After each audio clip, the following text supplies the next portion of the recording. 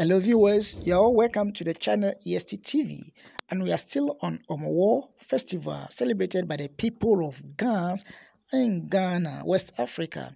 And it's time for the Teshie people, but this time there is a confusion between two functions, the chief and also the high priest, which has brought some confusion. Let's watch.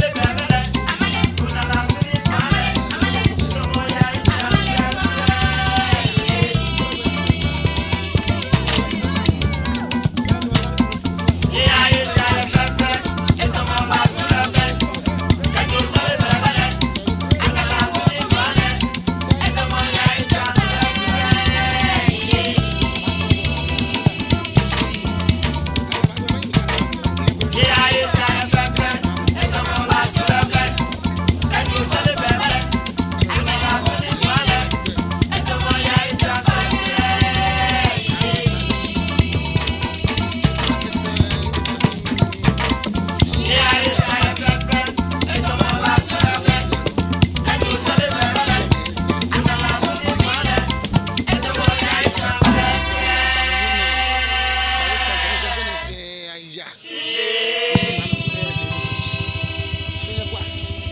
Better fair joy. Yeah, feel.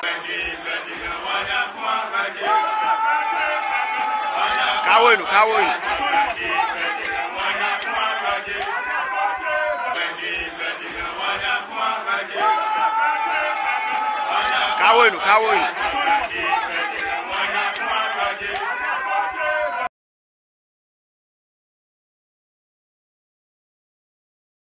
So after the brouhaha, the confusion that went on, the chief of Teshie Ashite Akomfran the third and his keymakers were able to perform the Gbemlilaa rites to pave way for the Teshie Banshimo this year.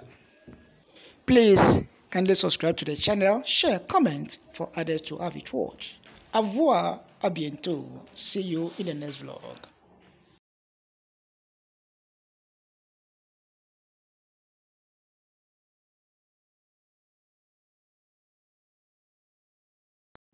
So lovely viewers, the video that you watch is what ensue or happen in Teshie in the Greater Accra region. And because of the Gbemlilaa, that is the festival rite that paves way for the Banshimo to functions, and they don't understand themselves. But in all, the chief was able to, as it were, curve nerves down, and he performed the necessary rite, that is the Gbemlilaa, so that they will be able to celebrate the festival, that is 2024 festival, in a grand style.